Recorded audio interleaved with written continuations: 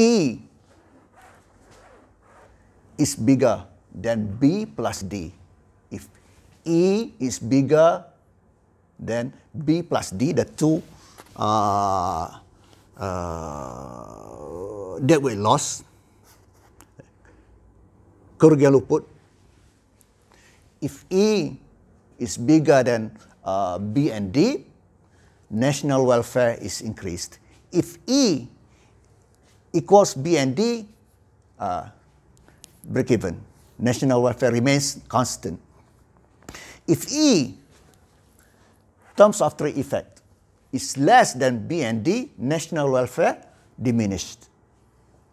So, if you ask, in the case of small nation, small country, tariff, the impact of tariff, is it welfare increasing or welfare decreasing? Definitely you will answer, tariff will reduce welfare. Small country. Tariff will reduce welfare. Small country. But with a large country or large nation, it depends. It depends on what? Whether E is bigger than B plus D, the two deadweight losses. Dua kerugian luput itu. Sama ada kesan kadar syarat perdagangan itu, E lebih besar daripada dua kerugian luput itu. So, depends on the case. Bigger, the same, or less.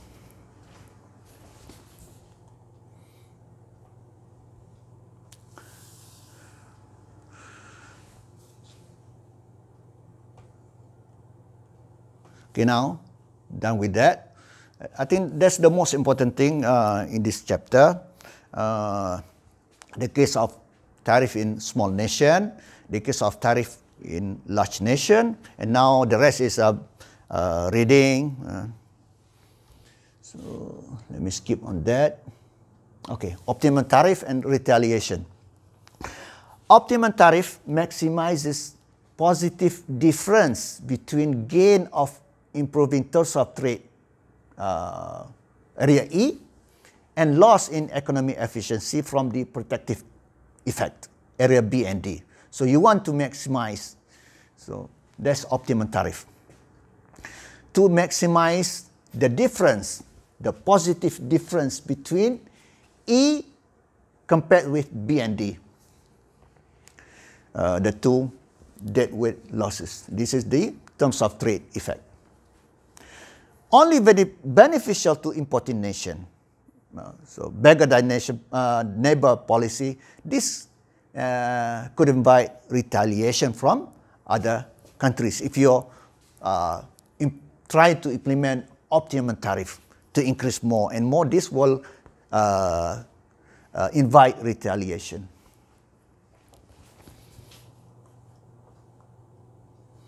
Okay, I want to skip on that. So now, how a tariff burdens exporters? Effects of import tariffs on exporters. So we're asking the burden on exporters. Okay, because tariff give protection to the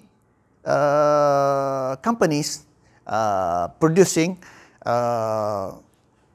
in the country. But what happened to the exporters?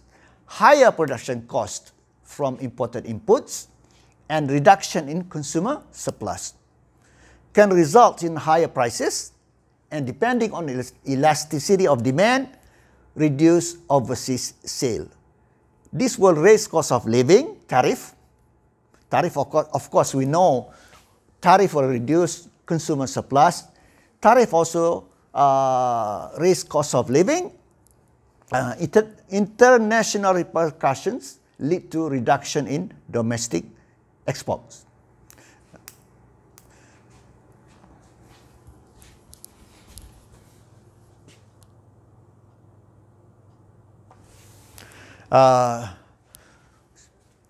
tariff will invite retaliation. Okay, one. The second one is that tariff will make products from other countries not easily coming to your country, thus reducing income of those countries. And then when their incomes are lower, you cannot sell your products to them.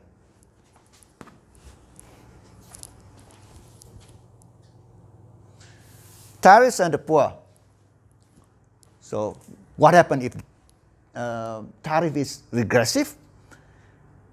Tariffs are actually having unequal impacts on the poor and the rich.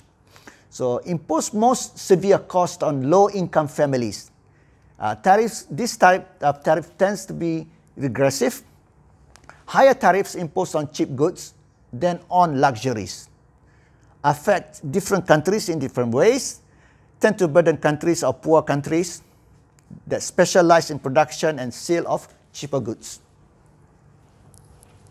That's why we have unequal income throughout the world.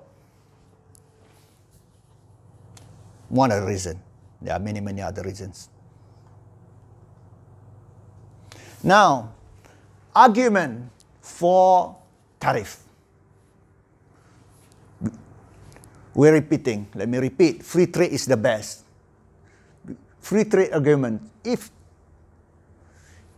each nation produces what it does best and permits trade, in the long run, there will be lower prices and higher levels of output and income and consumption, and the whole world will prosper. That's free trade argument. So why countries or people or certain quarters in the country arguing for the implementation of tariff or protection? One is job protection argument. So job gains less visible than job losses. Actually, what happened? They want to protect jobs because of the contents, because of imports coming, so we are losing job. Actually, job gains from that protection less visible than job losses. Trade restrictions result in job gains for few industries. However, but on the other hand, job losses are spread out throughout the economy. Saved jobs, the jobs that saved, cost more than the worker's salary.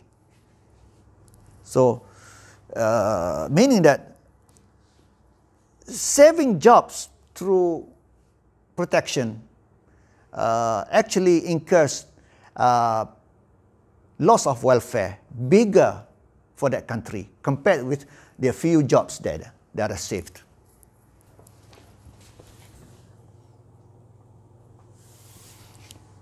So protection against cheap labor, low wages abroad makes it hard for US firms to compete with firms using cheap foreign labor.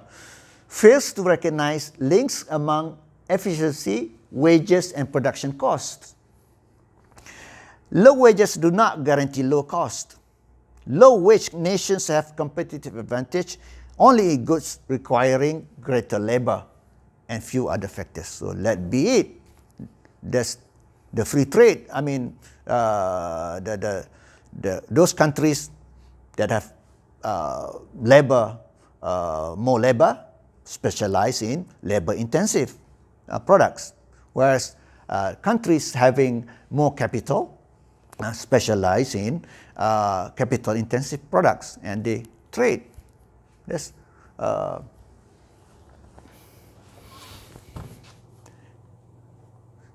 so I'm going to skip. Another argument is fairness in trade, so-called to have a level playing field, padang permainan yang rata. supaya adil.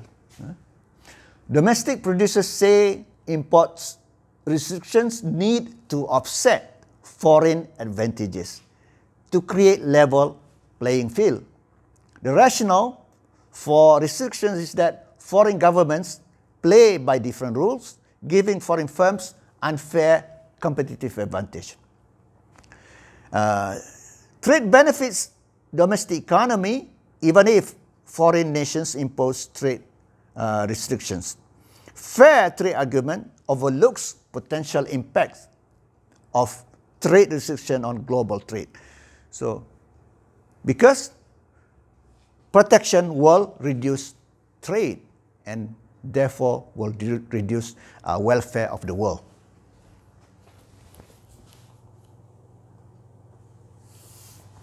Another argument is maintenance of the domestic standards of living.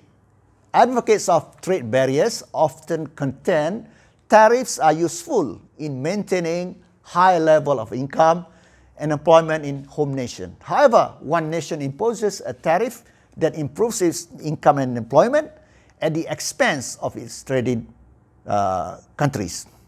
So, beggar thy neighbor policy is not good.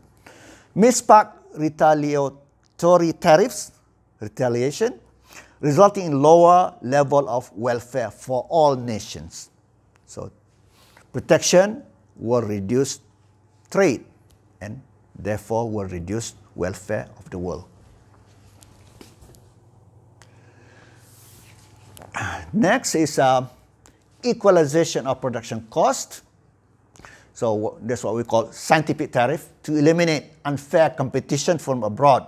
So they calculate, scientifically calculate, mathematically, so we call it scientific tariff. The problems, different costs.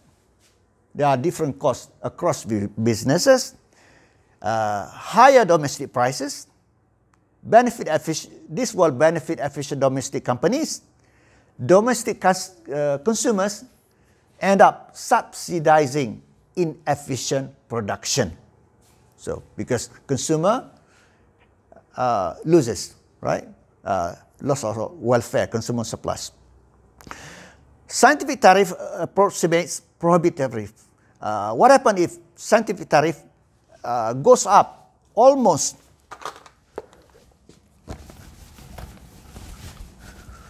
to become prohibitive? Oh.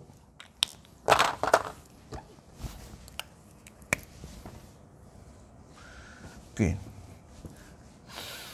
Demand, supply. This is free trade. SD, ROW, SD, ROW plus T.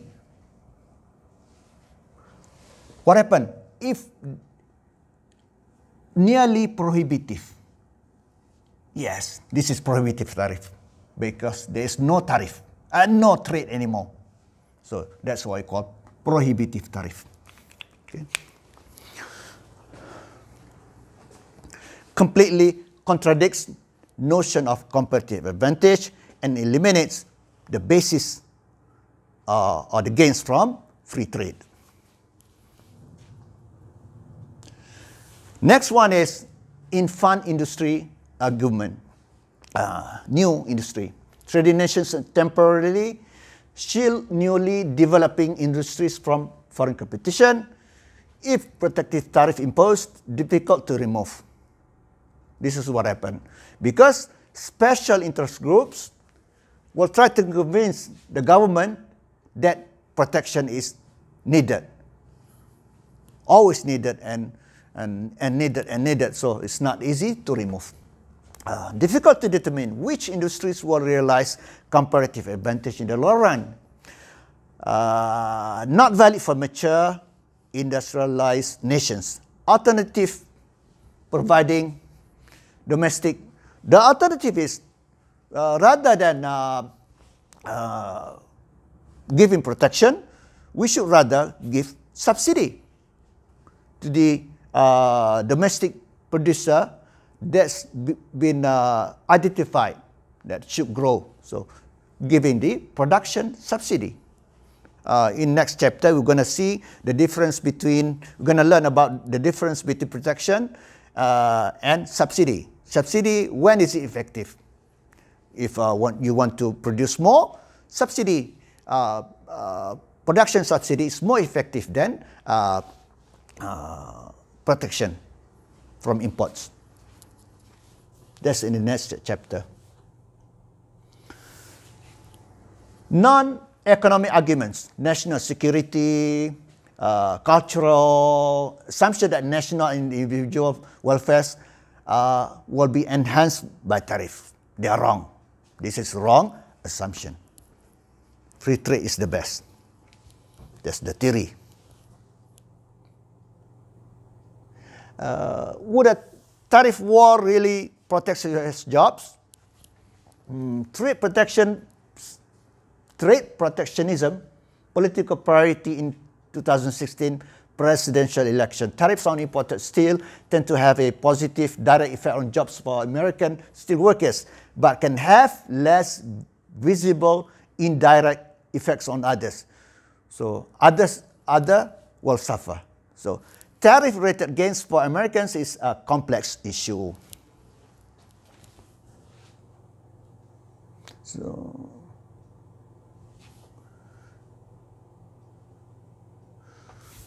there are two sides of the coin.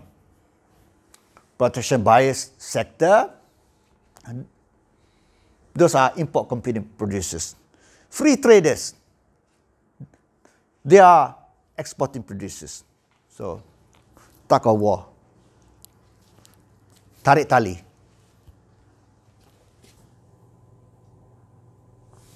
Now, supply and demand of protectionism. Supply, the government giving. Demand, the demand from the industries. Though protectionism provides benefits to domestic producers, society as a whole pays the cost, reducing welfare. Losses of consumer supplies because of higher prices, resulting in deadweight losses. Loss economies of scale as further opportunities are lost. Loss of incentive for technological development provided by import competition. Because if there is more competition, companies will be forced to innovate. The higher the cost of protection, the less likely a government is to shield an industry from import competition.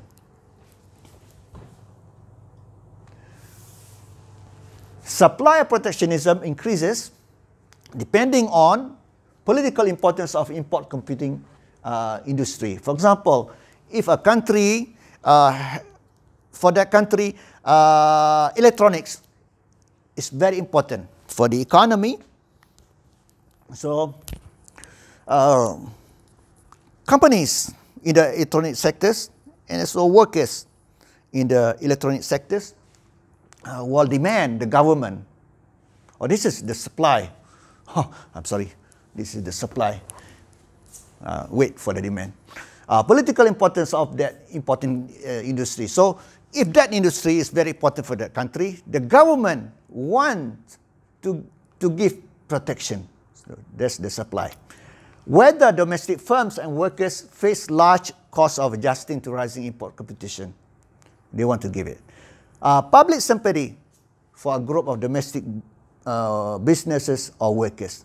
This will increase the supply of protectionism or protection by the government. Now the demand, yes, come to the demand. Demand for protection rises with intensification of domestic industries' comparative disadvantage.